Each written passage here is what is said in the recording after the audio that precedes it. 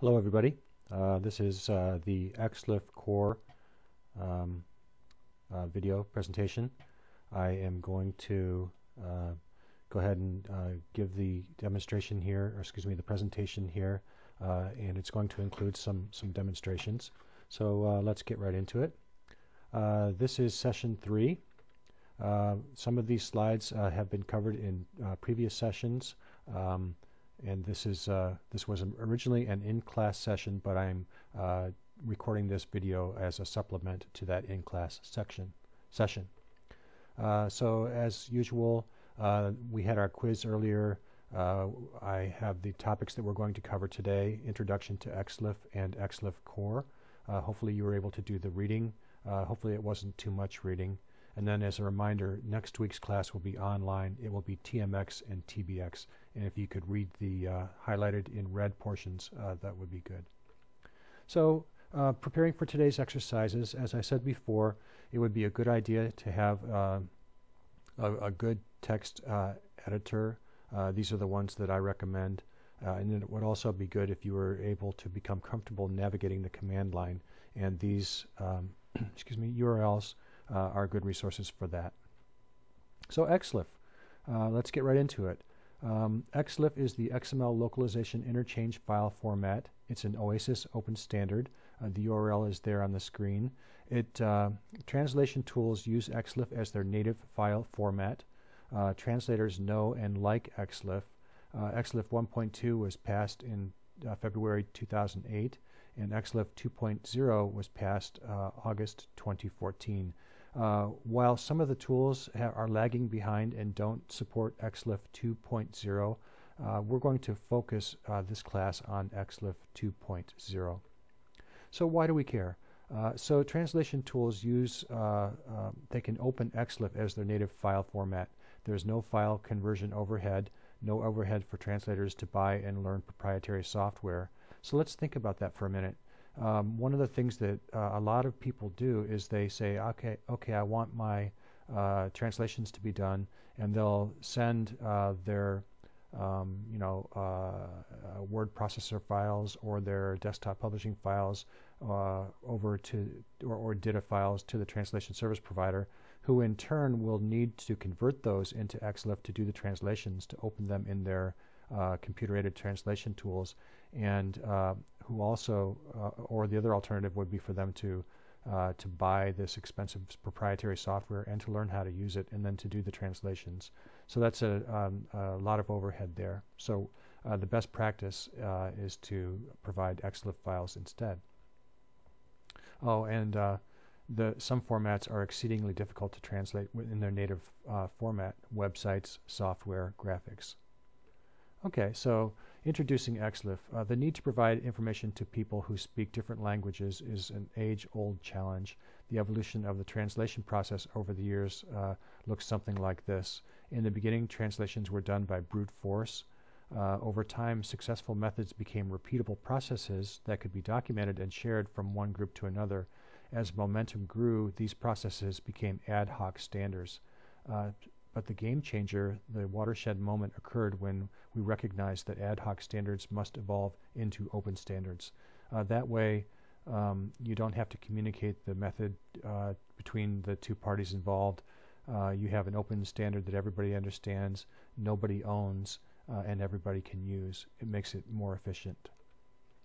So the impact of XLIFF: once XLIFF and its fellow translation standards became open standards, tools, translators, content management systems, and translation customers could exchange translation workflows in a predictable way. As other XML-based open standards arrived, such as DITA, SVG, DocBook, and HTML, it became possible to automate these translations using standard tools. So one of the things that we talk about a lot is the so-called XLIFF round trip. So since I'll be using that term a lot, why don't I go ahead and define what that consists of. So with the XLIFF round trip, you start off with a source file in a source language, for example, Microsoft Word in English. You transform that source file into the XLIFF format. Then the third step is to translate the XLIFF to the target language, and then you transform the XLIFF back to the source language format. So for our simple example that we're talking about here, what would result would be a Chinese Microsoft Word file. Of course, that's a very simple translation. The more complex translations involve would be more compelling examples. So to put that graphically, what we're talking about is the classic extract and merge paradigm, which is an established model for efficient translation. So let's look at the left-hand side there. The source document, website, or software is extracted. We extract the localizable text and format information into a single XLIFF file. We open the XLIFF file with our translation tool. The translators, the human translators, translate the text. They may leverage translation memory, TMX files or TBX files. They save the translated text into the XLIFF format using their computer-aided translation tools. At that point, we have a bilingual XLIFF file, which we can convert back into its original format, which might be a document, a website, or software, or whatever. So the translation model is that we isolate the translatable text into translation units. We have a source and a target. The source is for the translator to understand what needs to be translated, and the target is the area where the translator will put the translation. We retain the source document's structure either internally or externally via the skeleton file, or we do it internally with group elements. So let's look at this example. This is an InDesign file. So the InDesign file has a heading and some paragraphs and a bulleted list and so forth. From there, we can use that tool to export a simple vanilla XML file. In this case, we have the same file represented as XML. We transform the XML to XLIFF, so now we have the same XML file from the InDesign file, but now it's in a format that the translators can natively edit. So the translator opens it with their computer-aided translation tool, and then when they press the translate button, they can do several things. They can leverage translation memory, or they can get a TBX file, or they can do the translation. So in this particular screenshot, we see that the source is presented in one pane, and then the target where the translators need to do their translation is shown in another pane. So then after that is completed, we have a translated XLIFF file that has the source strings still in English, but the target strings or the target text in this case in German. We transform that back into XML, so now we have the simple InDesign flavor XML file, but now it's German. We import that back into InDesign, and we have the German file in the desktop publishing software and format. So it would be reasonable for people to ask a few questions, and when I say the uninitiated, I don't mean that in a derogatory way. I just mean people who haven't been living with this stuff and haven't thought about it much. So it would be reasonable to ask, why not just hand the translator the InDesign file to translate? Okay, but why not then just hand the translator the XML file to translate? How do people transform a file into and out of XLIFF? Okay, I kind of get that, but with simple documents that you just showed, but what about complex things like websites, software, graphics, or videos? So the answer to the frequently asked question number one, why not just hand the translator the InDesign file to translate? Translators' expertise are in translating, not in operating various software required to process different formats. Processing proprietary formats requires them to purchase and learn a variety of software packages. They will charge you for this. XLIFF is a native file format that their computer-aided translation tools can open and process. No processing fee or overhead. Okay, then why not just hand the translator the XML file to translate? Well, that's a step better because it takes us out of the expensive and steep learning curve software, but they would still need to learn a variety of XML flavors. XML editing tools are expensive with a steep learning curve, and again, XLIFF is the native file format for their computer-aided translation tools. Okay, so then if you're agreeing with frequently answered question number one and frequently answered question number two, frequently asked question number three might be, okay, how do people transform the file into and out of XLIFF? So the answer is that some tools have an export to XLIFF option. Visual Studio, Drupal, Oxygen, for example. Nearly all tools, though, can export to XML. So that XML can be round-trip transformed with open source utilities. I have a couple of examples listed there. These are the two open source utilities that I provide to the community. So these can take the XML that you export from those tools and create XLIFF files into and out of to do the XLIFF round trip that we just talked about. Okay, I kind of get it with simple documents like that, but what about complex things like websites, software, graphics, and videos? So as the complexity increases, so does the technical challenge. Most of the complex things can be exported and imported into XML format, and this is one of the reasons why we teach this class. So we'll get into how do we tackle those more complex formats. So basically, I'm going to show you exactly how it works, and this may be kind of repeating, but I want to make it conceptually clear exactly what's going on. So the source file is the file that you want to translate into another language. In this example, we have a very simple Microsoft Word file that has a heading and 2 paragraphs. So the way that works is that each XLIFF file has a root, XLIFF root as its root element. So we have a start tag and an end tag, and then the content to be translated goes in between. The next step is that for each source file, it needs to have a file element. So the file element is nested one layer inside the XLIFF file, and the translated content goes into the middle. So the next step would be to segment the source. So in this case, we're saying that the heading is one segment, the first paragraph is the second segment, and the third paragraph is the third segment. So then we have a tool or a human being that would take those segments and put them into the XLIFF file. In this case, we have segment 1, segment 2, and segment 3 as the content that needs to be translated into that XLIFF file. From there, we would open the XLIFF file in our computer-aided translation tool. We would do the translation, and then each of the translations that we did in our tool would end up in the target elements in the XLIFF file. So in this case, we see targets for the heading, the first paragraph, and the second paragraph. So then the target file would be transformed from XLIFF back into its source file, and in this case we have a Microsoft Word file that has the German. Okay, so that's basically how it works. As I said before, there's a version called XLIFF 1.2 and a version called XLIFF 2.0. We will be focusing on XLIFF 2.0 in this class. The neat features in XLIFF 2.0 that distinguish it from XLIFF 1.2, we have a modular approach now. So the fundamental translation features in XLIFF are in the XLIFF Core, which is what this class is about. The advanced translation features are in XLIFF modules, and those will be covered in a future class. And then there are also conformance requirements. Any tool that claims to support XLIFF needs to be able to handle XLIFF files containing only core elements and attributes. That's a minimum entry level for compliance for XLIFF 2.0.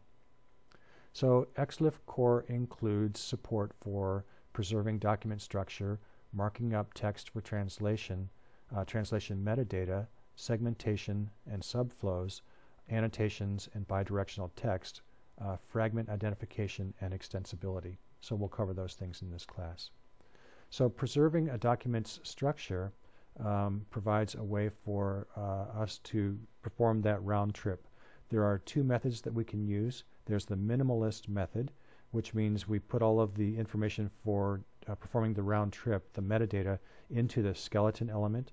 Or there's the maximalist method, which preserves all of the information for performing the round trip in the group elements within the translation area of the XLIFF file.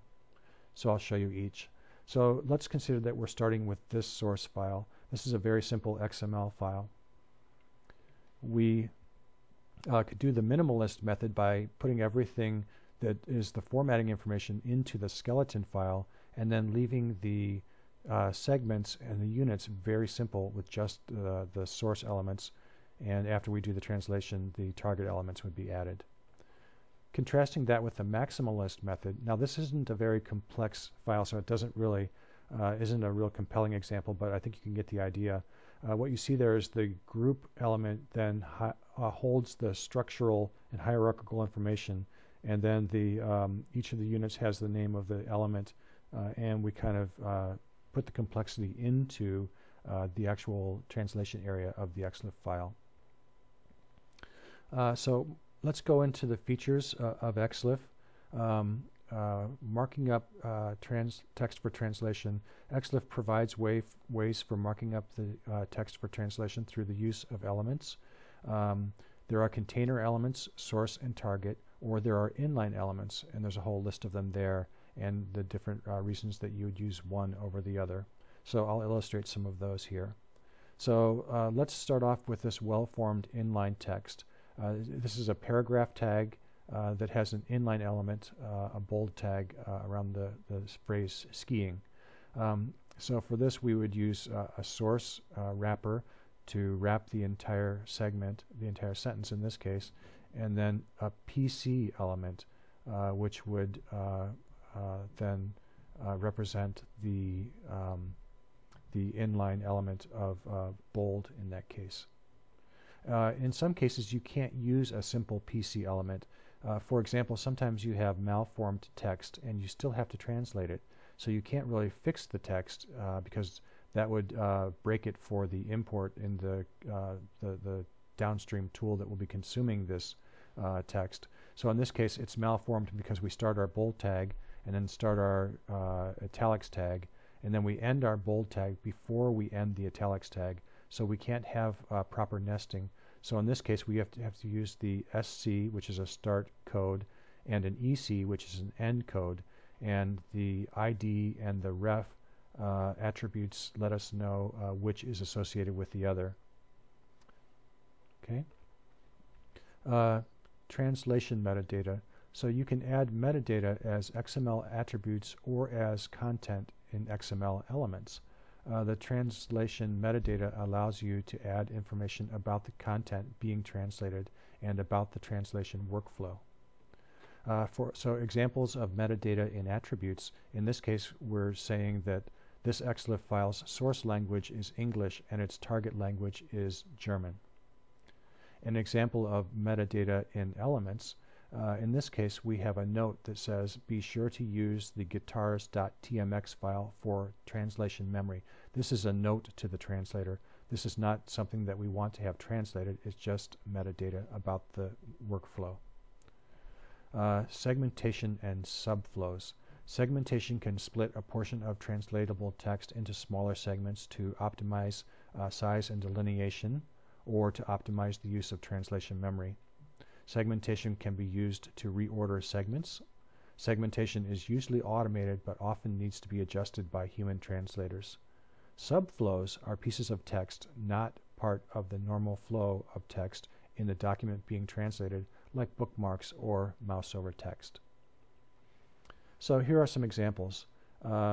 Let's show an example of segmentation to reorder some segments. So in this case we start with English. English is our target language, and in this silly example Yoda English will be our target language. So English is our source language, Yoda English is our target language. So in this document we have a unit who has segments in top-down order that say, you have become powerful, I sense in you the dark side. So that's how we would say it in English, but in order to make it Yoda English we would then have to reorder these segments. So we've done a translation. In this case we've just really changed the uppercase and lowercase in the spelling, but this is to mimic a translation. The other thing we've done is we've used the order attribute on the target elements to show the new order, so that when this text is processed back into its format, the order will be correct. So now if we look at the order elements, we start with number 1, number 2, number 3, and number 4. The new order is powerful, you have become, the dark side, I sense in you. Kind of a fun example. So annotations and bidirectional text. Annotations are useful for translators to know specific details about the text that they are annotating. The XLIFF provides standardized ways to do this. The first one that I'll show you is the translate annotation. So in this case we're indicating that a span of text is not to be translated. So if we look at the source element to be translated, it says the phrase Guten Morgen means good morning. But we don't want the the literal translation to be translated again. So we put an MRK element around that span of text, and we've set translate to no. The second example is a term annotation. In this case, we identify a word or phrase as a term. So it's useful to note that the MRK element that's highlighted on this slide is part of core, but it's being used in concert with something that's in an XLIFF module. So in this case, we say, I need a new pick before I begin to play. If somebody doesn't know the context of that, they may pick the wrong word for pick. They may translate like the instrument, excuse me, the tool that you would use in a gold mine for picking gold, or you might pick the word for toothpick or whatever. In this case, we've said that the type of annotation is term. That's unfortunate that I have translate equals no there. That's not really part of this example, but it refers to a glossary reference. So then if I go back into the glossary element there, I see that there's a term called pick, and I see that its definition is a small, thin device of plastic or metal used to pluck a stringed instrument. So now, as a translator, I know the context, and I'm able to pick the correct translation. So comment annotations are a way of making sure that the translator has even further clarification. In this case, we have a note that says, in many cases, practice is better translated from rehearse, using the German word for that. So then in the source, I've put a MRK element, type equals comment, and a reference back to that note. Actually, the reference should be N1, not note 1. And in that case, the translator has further direction on how to best translate this term. Okay, so then there's the case of bidirectional text.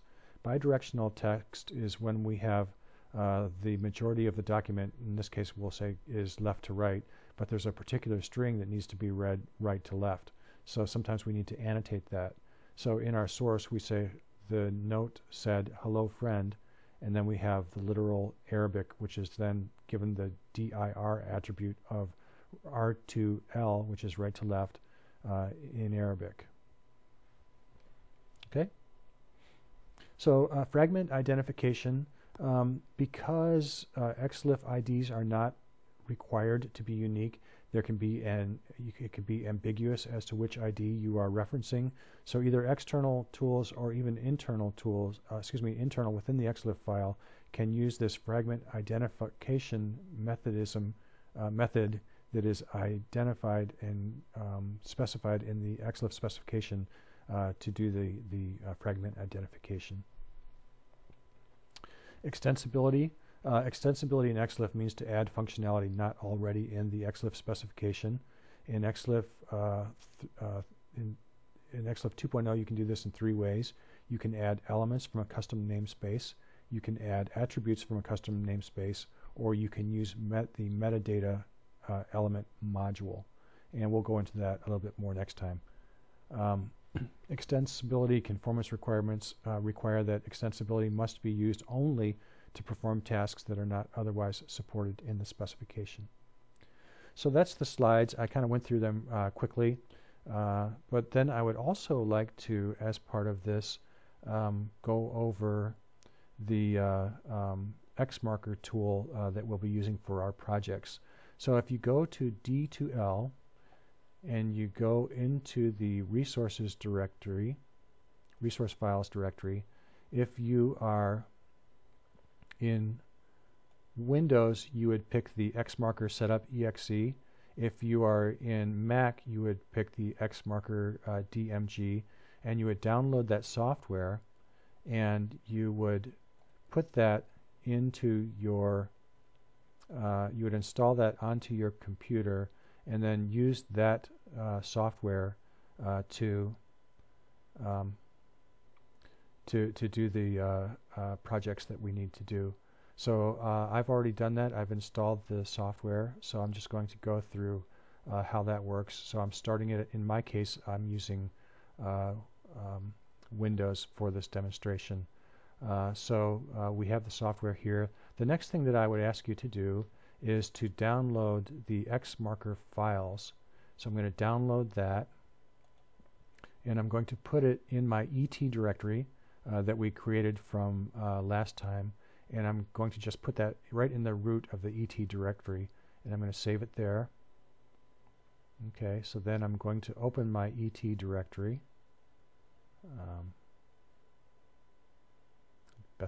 Easiest way for me to do that is just show it in Finder. Okay, so I've opened my ET directory on my desktop, and I'm just going to extract it right here.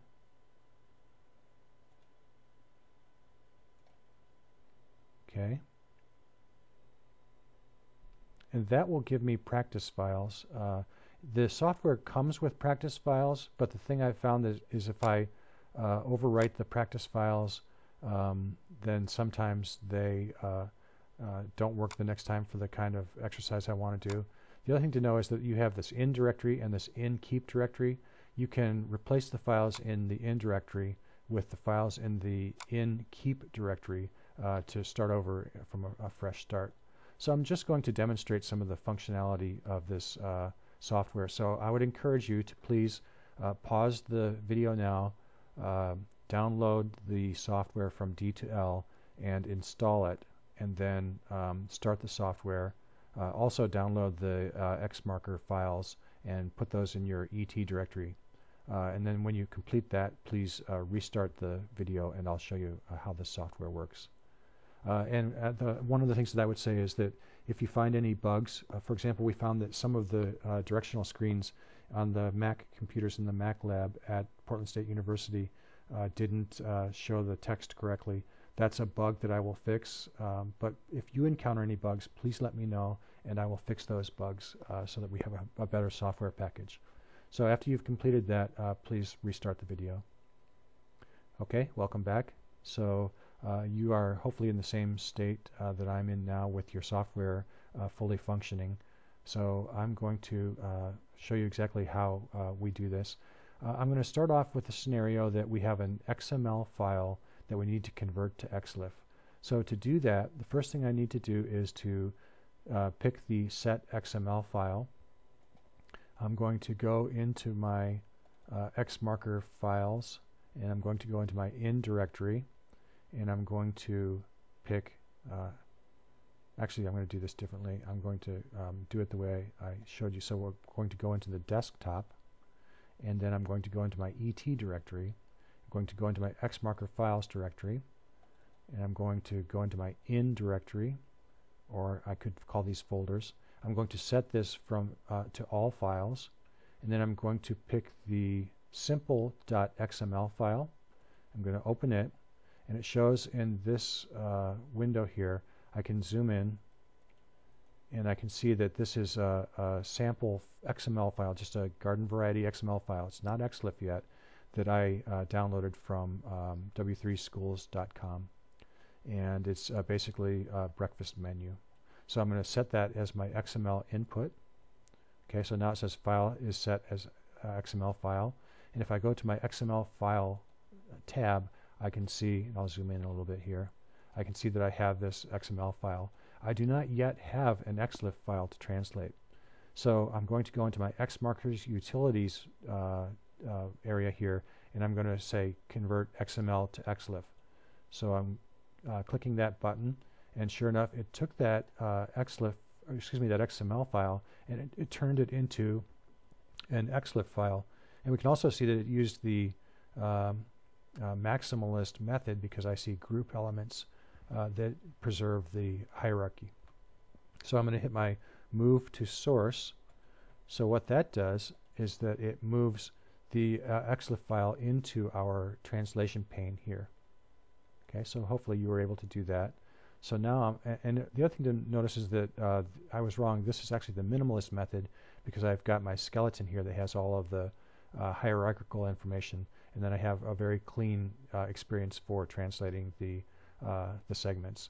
So now that I've got an XLIFF file, I'm going to do translation. So I'm going to go into my translation area here and click Translate. And I'm going to see that the first string that I need to translate is Belgian waffles. So I'm going to translate that into my new language called gibberish.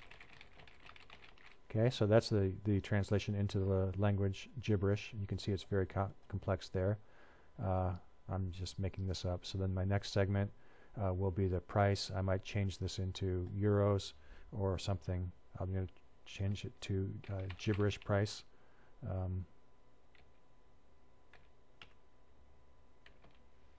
Okay, and next will be I'll need to translate this string, so I'm going to translate that again into gibberish, and I'm just going to go that far, and I'll say done, and it says to overwrite this. So now you can see in the XLIFF file that it's actually done my translations. I see that my first translation of Belgian waffles is translated into gibberish, and my price is translated into gibberish, and my third string here is translated into gibberish. So I can save that file, and I can move on. So I'll save the XLIFF file into this directory here on my desktop, ET, and I'll call it menu.xlf, and I'll just save it there. So that's basically how this tool works. Hopefully you're able to use this tool. Hopefully it'll work nicely for you. As we go further into the project that you'll be doing, we'll be making use of other things. I will show you how to set the translation memory and how to use that, how to set the terms, how to use that, but that will be all for a class in the future. So hopefully this was useful for you. If you have any questions, please let me know. That will conclude our tape for today. Thank you, everybody. Goodbye.